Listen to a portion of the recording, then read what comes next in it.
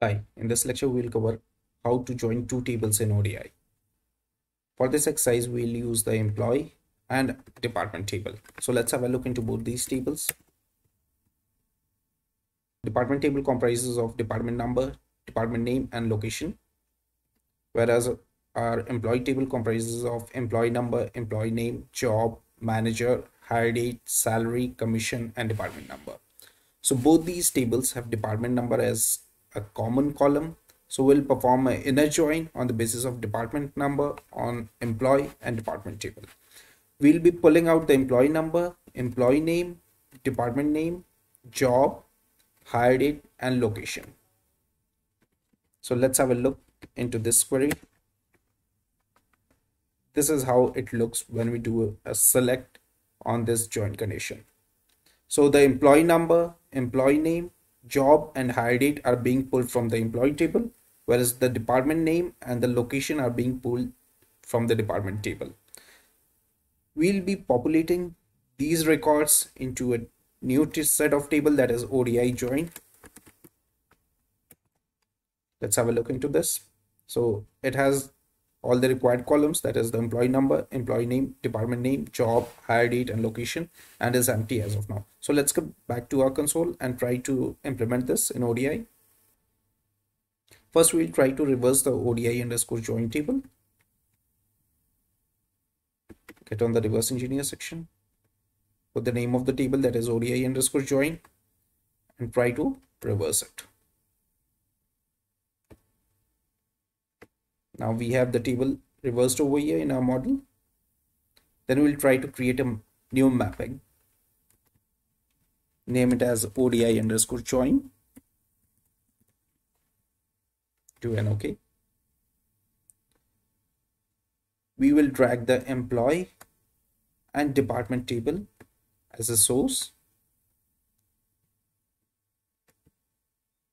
In the component section, go on the join option and bring it over here.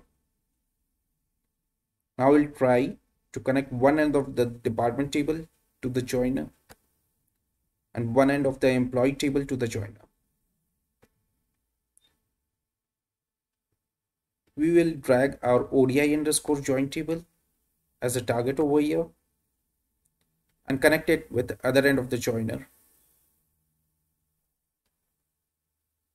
Now we will do an auto map,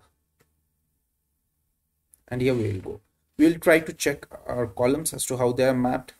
So we see that employee number is mapped with the employee table, employee name is mapped with the employee table, department name we see that it is mapped with the department table, job we see that it is mapped to the employee table, hire date is also mapped to the employee table, and location is mapped to our department table.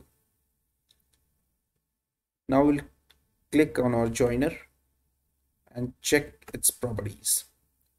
First we'll mention the join condition over here.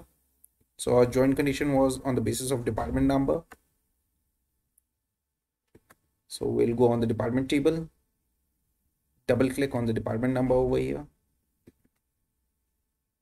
Then we'll put a equal to condition and then go to our employee table and the same way double click on the department number. So now we have put the condition over here. We'll do an OK. And this is the section wherein we define what type of join we want to do. For example, if we want to do an inner join, we'll not select or tick any of these checkboxes. If we want to do a left outer join, we will tick the department table checkbox. So it shows over here that it is a left outer join. If we want to do a right outer join, we'll tick the employee table checkbox and it shows a right outer join.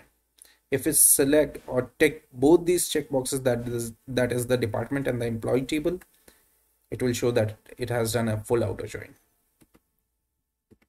So in the same way, if you want to do a cross join, you can tick the cross join checkbox. If you want to do a natural join, you can tick the natural join checkbox.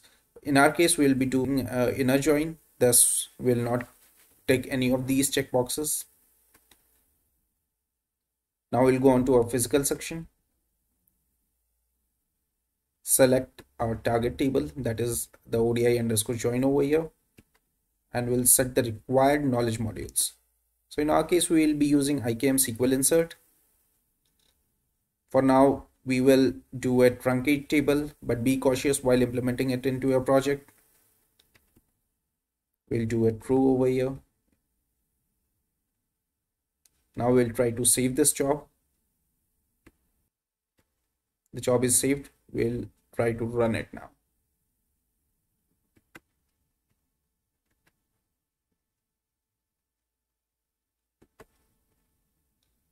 Now let's get back into our operator, refresh it.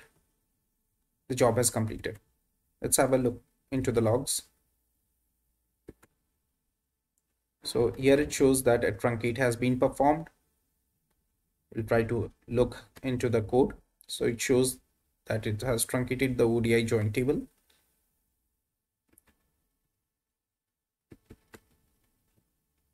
Now this is the code section wherein we have performed the join. It shows that a join has been performed on the department and the employee table on the basis of department number. That is, the joining condition is the department number of both the tables, that is department table and the employee table. Here we can also see that in the select part, it is pulling the department name from the department table and the location from the department table, whereas rest of the columns are being pulled from the employee table. We can see that there are 14 rows that have been inserted. So let's get back to our table and check. We'll now try to do a select on our ODI underscore join table.